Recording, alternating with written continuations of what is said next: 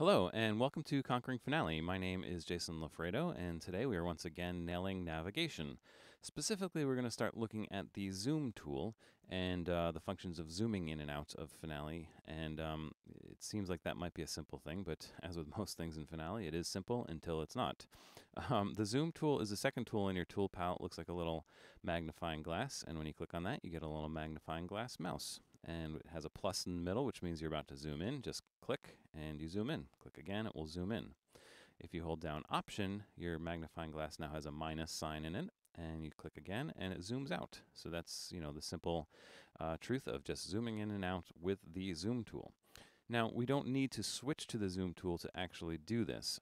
We can zoom in and out with any tool selected in Finale using Command Shift, and it will turn your mouse into that zoom tool. So again, Command Shift and click, and you get zoom in. Command Shift and click, zoom in. Command Option Shift will give you the zoom tool with the minus sign in it, meaning you're going to zoom out. And again, this works from any tool, so even in the Measure tool, it will work the same way. There are other ways to zoom in and out in Finale.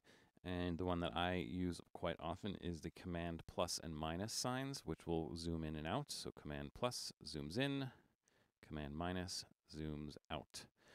Fairly simple. And I had looked this up just so that you're all aware of it. You can zoom out as far as this.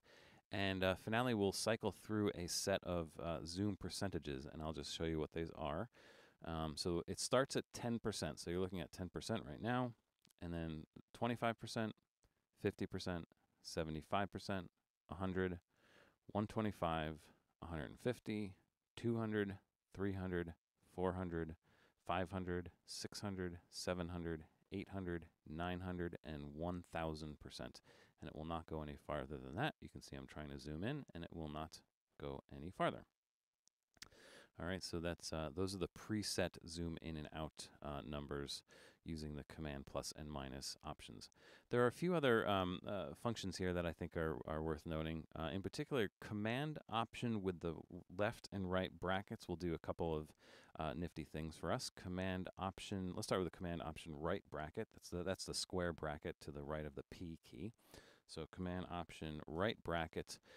What this will do is fit the width. So now you can see that my two pages sort of fit nicely the width of my screen. Command Option left bracket will fit the window. So now you can see that up and downwards, you see there's a nice little amount of blue space on the top and blue space on the bottom.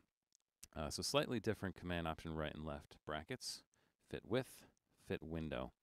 And these commands, by the way, are only available in page view. Those two commands will not work in scroll view. Everything else that I've showed you up to this point will work the same in either page or scroll view, or studio view for that matter.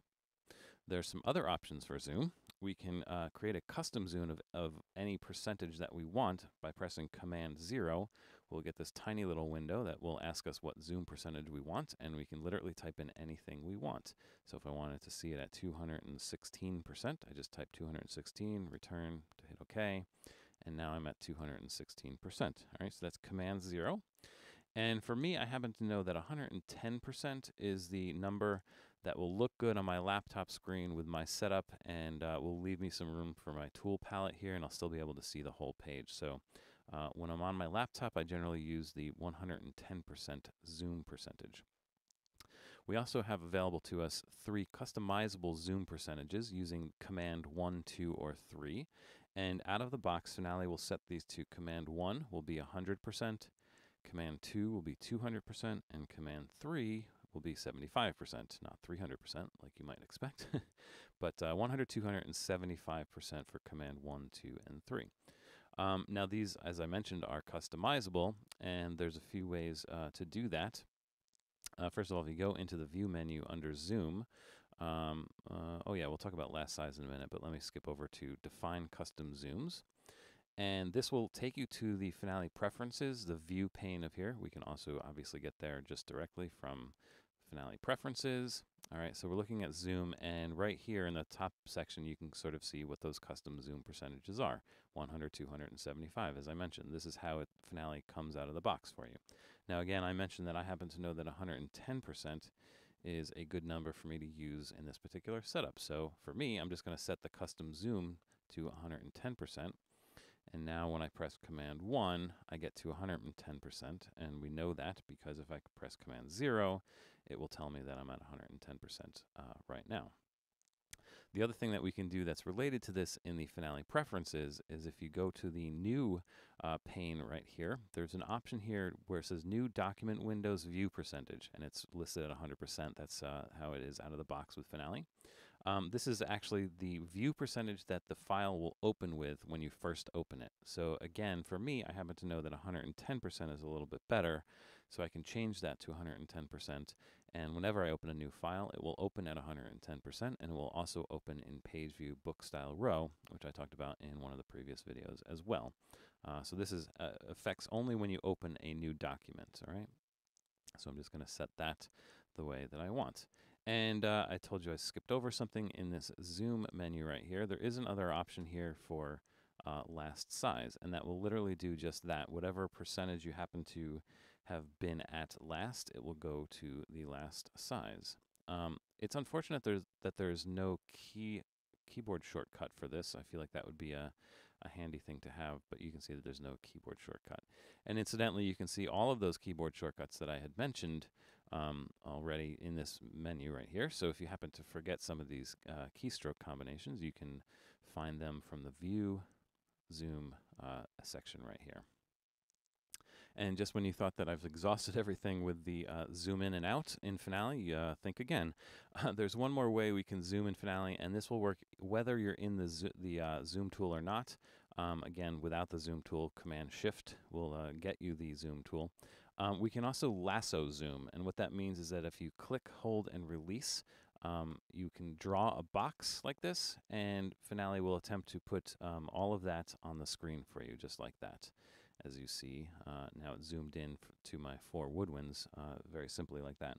It works with the zoom out tool, but this is a little bit more tenuous. If you draw a box, it sort of takes a guess at what you really want to see. I haven't quite figured out the actual algorithm for this, but I know if you draw a really small box, you'll get a really small view percentage. So it is somewhat relative to the size of the box that you draw with the Command Option Shift click and drag zoom out function. So that's how that works. And incidentally, this lasso zoom function will only work in page view. This will not work in scroll view. So if you attempt this in scroll view, it will not work. It will actually work just a single click. So if you're in scroll view and you press Command Shift, a single click will indeed zoom you in. But trying to click and drag just gives you a straight zoom in. Same thing with zoom out. You can't actually click, hold, and drag in scroll view, but it works just fine in page view. And I think that's it. That exhausts everything in the zoom tool. Now you know everything and more that you could ever want to know about zooming in and out of your music in Finale. I hope this has helped. Thanks for watching. Come back. We'll do a couple more videos on nailing navigation coming up, and I will see you then.